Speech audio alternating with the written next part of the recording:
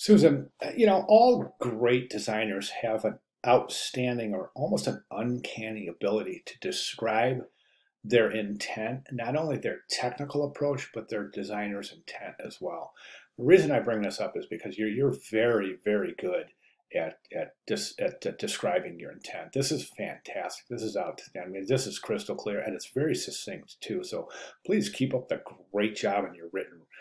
I can see you as an art director one day because number one, you're an outstanding designer, and number two, you're very, very astute at communication, specifically in reference to design. So those are really, really basic core qualities of art directors. So please keep up the great work in your writing, not only in this class, but all your classes. It's just such a good practice for students to really develop an ability to describe their intent, their technical approach, as well as their conceptual uh, their conceptual intent. Okay, and this is certainly outstanding work here. So these are just outstanding. It is really, really nice work here.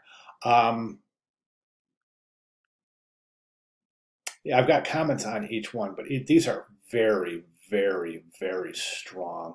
And I think the descriptions that you've used to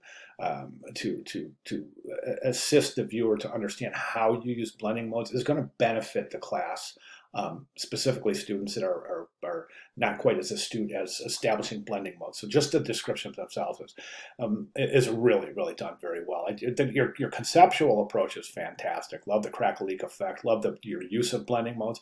Really good stuff here. Okay, let's go ahead and take a look at each one. This is outstanding. I wouldn't do a thing. I think it's perfect the way it is. This one, actually, I take that back. One thing I would recommend that you might do is right now, I think that this bar right here is pretty weighty. I think unnecessarily so. I think it's also kind of almost not harmonious with the background image itself. One thing I would recommend is come in here, don't change a thing but the color. And what is really going to be a neat technique is coming in here and just eyedropping some area here, some color out of here to use for the color bar. I think that's going to add to harmony, and it's going to do add in color consistency as well. So I think that that's a good solution there. This piece again, outstanding. I think. Okay, yeah, this is another very good piece. Nice typography, good kerning, nice job. Hey, who taught you typography? This is outstanding. Nice work. Your kerning's outstanding all the way around. So this is fantastic. Okay, so good job on your type. You definitely paid attention in your typography classes. That's fantastic.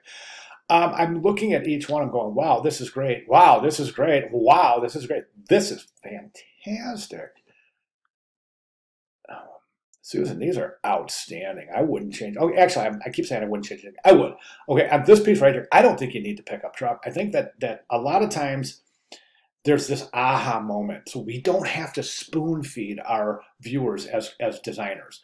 Okay, so the truck heading to the levee, I mean, that's something that theoretically could come into place the first time the viewer hears the words for American Pie and realizes that take the Chevy to the levee. But the levee was dry. I mean, this alludes to that without spoon feeding the Chevy to the levee. This is just it'll make sense and it'll create an aha moment, and that's a powerful moment in graphic design, a very powerful moment. So I don't think we need the truck in this piece. Okay, third piece. This is so strong, and I love the way that you've affected the water droplets with the blending modes. Really good stuff here. All right, I can't say enough about this. I just think these are fantastic. Love the muted background.